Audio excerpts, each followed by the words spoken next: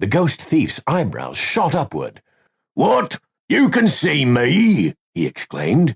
"Of course I can, you idiot," he whispered. "Now get away from me. Shoo!" "Hey, lads, this one can see me. Can you see them too, eh?"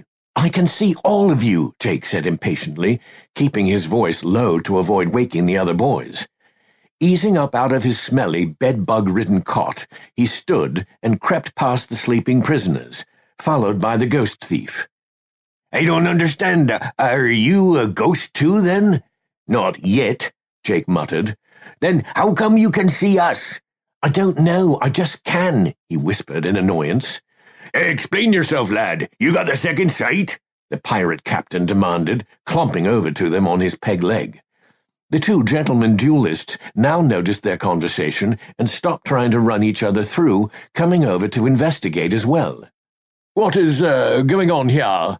Is it true, lad? You can see us?" Jake scowled.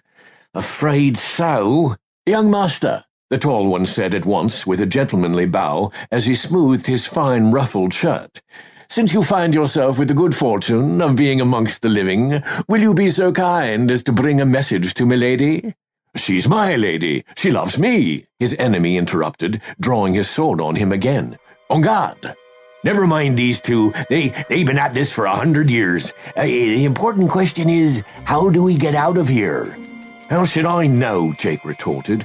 "I'm trying to get out myself. If you'll excuse me." He marched past them, walking through one who refused to get out of his way. He went to the metal bars and peered through them, and focused his full attention on those tantalizing keys.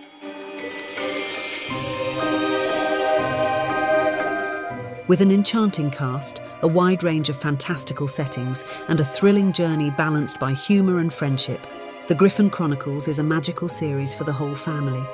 Discover the rollicking wit, pulse-pounding adventure, and heart-tugging emotion of The Gryphon Chronicles today.